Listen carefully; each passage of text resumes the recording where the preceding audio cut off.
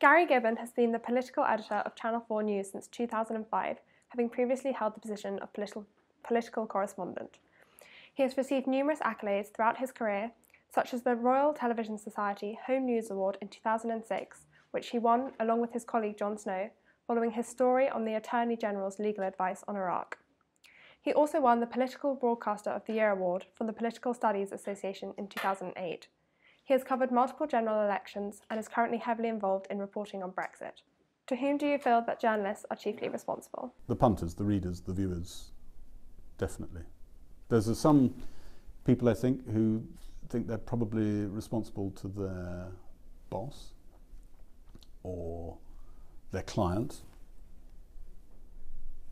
ITN is a programme that makes Channel 4 News for Channel 4. So you're always thinking, does the channel like what we're doing? But the channel is trying to make it a product that serves the public and fulfills a need that's out there that other programmes aren't doing. So fundamentally it's about doing something that serves your viewers and does it in a way that not everybody else does, I think.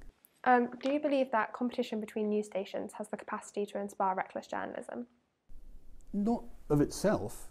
We were the competition once.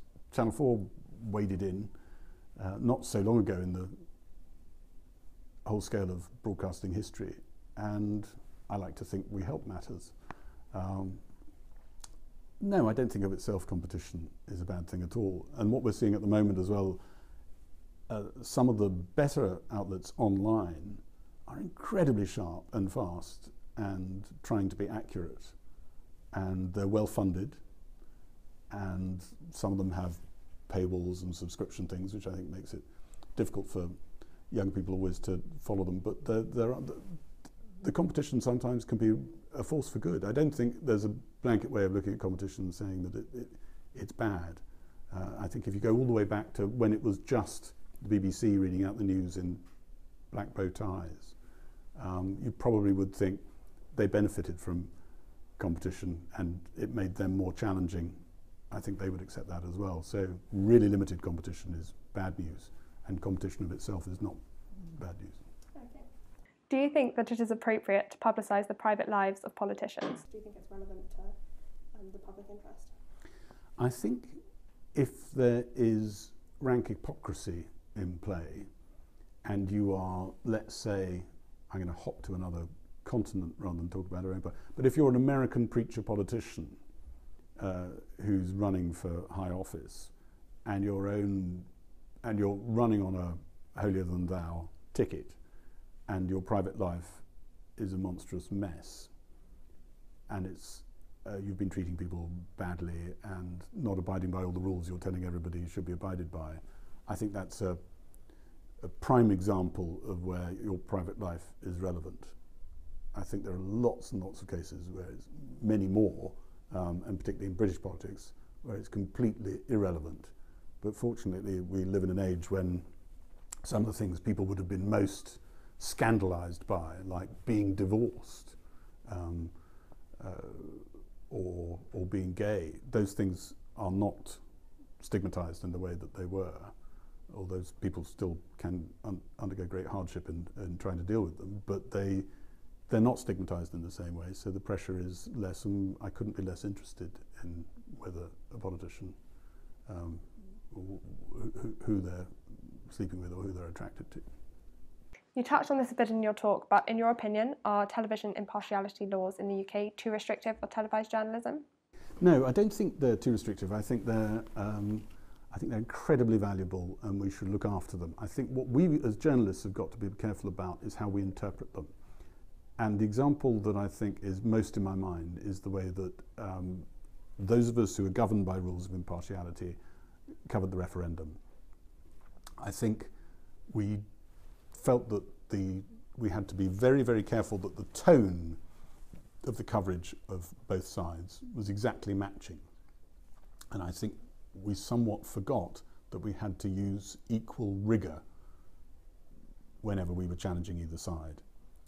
And those two things don't always get you to the same place. And I think the primary thing we should have worked on is the rigour, and I don't think we did. I think there was a We've got to be very fair and balanced, and therefore we shouldn't challenge too hard, a sort of pullback that happened. And I think, if I'm honest, I think there were mistakes made at the BBC, which I'm a big fan of, where they thought, oh well, we had Remain at the top of the bulletin on the 8 o'clock news last night. So whatever happens, we'll make sure that the top story tonight is something that Leave want to have there. And that can lead to an incredible skewing of things. I'll give you one example. There's a very long respected think tank called the Institute for Fiscal Studies, which had done a painstaking report on the cost of Brexit. And I heard a BBC bulletin which, instead of leading on the content of that report, which was a moment in the campaign, we sit around waiting after budgets and lots of bits of British life and elections for what is the IFS going to say. Instead of leading with that, they led with the fact that someone on the Brexit side, as it happens it was Ian Duncan Smith, from memory, accused them of taking EU money and being biased. And then they started discussing what the reporter said. Well, that was just a bit of, I think Ian Duncan Smith himself admit, a bit of a sort of, just a political swipe. The considered piece of work was the news, and I think in cases like that, you can see how I think our rules are really important. I think it's good they're there, but we've got to be really careful how we interpret them. And as a result of what you've just said, do you think that these laws should be imposed in other countries, such as the US? I find it really hard to imagine the US can put it all back together again. There were rules on balance until 1987, and that wall was pushed down. I think I think it would be beneficial, but it's probably far-fetched. How easy is it to report on issues such as Brexit, which really polarise the British public, without displaying any personal bias? It's not so much the personal bias that's difficult, it's the sense that they think you've got personal bias, which is, I think, the toughest thing to overcome. The punters are so divided, they're sniffing out your opinions everywhere on Brexit in a way that they don't normally. Normally they give you the benefit of the doubt that you are trying to be impartial and fair, but on Brexit, this happened a little bit as well in the Scottish independence referendum. In neither case particularly to me, as I recall, but to lots of colleagues who were being, I think, struggling to be, really trying to be, aspiring to be impartial and fair and balanced. They were being accused all the time of favouring one side or the other. In most cases favouring the Union in Scotland and favouring Remain, the two elite causes as people saw it in the referendum, in the Brexit referendum. So I don't find it that difficult, except that people are really on your case. Has journalism, and in particular the political aspect, satisfied your career ambitions? I couldn't be happier. It's fascinating. It's very changeable, unpredictable. Long periods of my career, I've looked at politics and I've been able to ring up my boss and say, I know what's going to happen, not just next month, but next year, the election in 2-3 years' time. It's just been so clear. The majority is so big, you can't turn it round. Blair's second election, there was no question what was going to happen.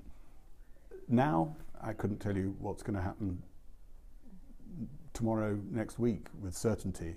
So that bit's sort of challenging. I miss the certainty up to a point, but the uncertainty is fascinating, and trying to keep across it is really stimulating. It's like being back at school or trying to learn a foreign language from scratch.